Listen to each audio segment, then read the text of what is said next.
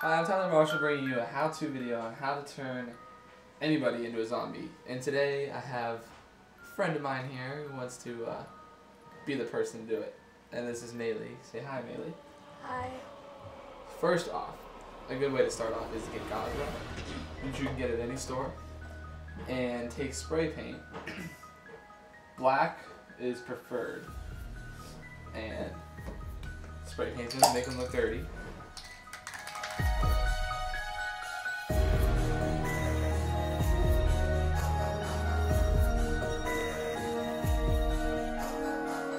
Alright, so first we take the spray painted gauze wrap that we did the first time,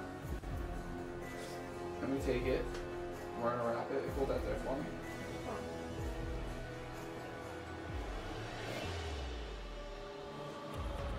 And then if you want to make it more realistic, take some hair out here and there, have it kind of like just laying out.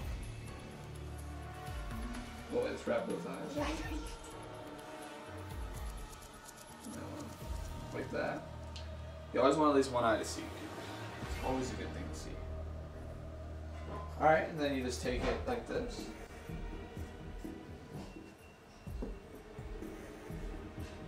You can just kind of tuck it in there, or you can use tape, whatever you prefer. Then you take some hair out here.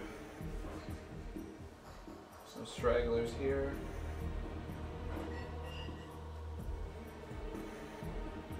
Some of that.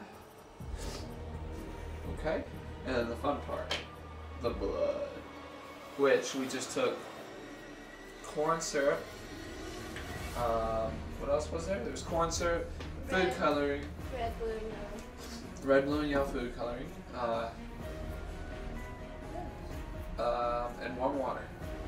And you just mix it together in here, and it gives you the ingredients. Just Google it, you'll find it. And then it makes a pretty good blood. And then you just take some extra gauze wrap that you have left over. You bloody it up. Try not to get it in the hair. It's the hardest part, is getting it out of the hair. And just kind of bloody it up here.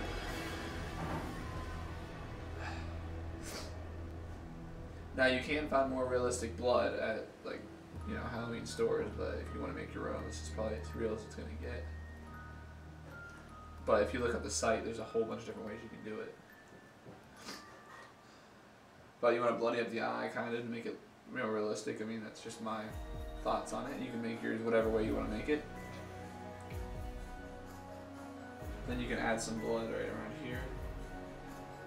Kind of make it look like it kind of splattered or something on it. Have it dripping, that's always a good thing. And then, of course, if it's a zombie, you gotta have blood on the mouth. So,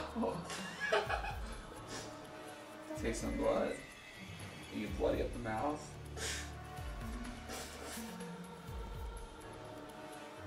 And let it, yeah, it may not taste the greatest, it's kind of a sweet taste to it. Let it kind of drip off. And then,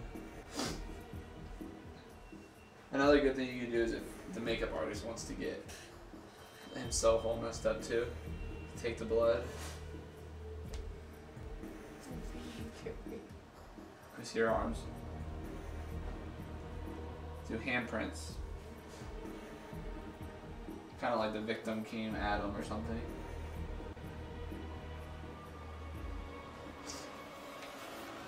I mean, that's only if you really want to get yourself messy too. You can see how real it looks right here. Just do like that again. You have handprints all over you. Great. And I'm gonna get myself washed up, and I'll show you after effects of what it's gonna look like when she's completely finished. And so we have the zombie. What's up? You can take a shirt of any kind and rip it up, and that gives a little bit more feel like you got ripped up by a zombie. Then you can buy props. We bought this prop at, I think, the dollar store. It's called the Cheating Heart, but all you gotta do is take it out of its little wrapping, and she could walk around with this in her hand.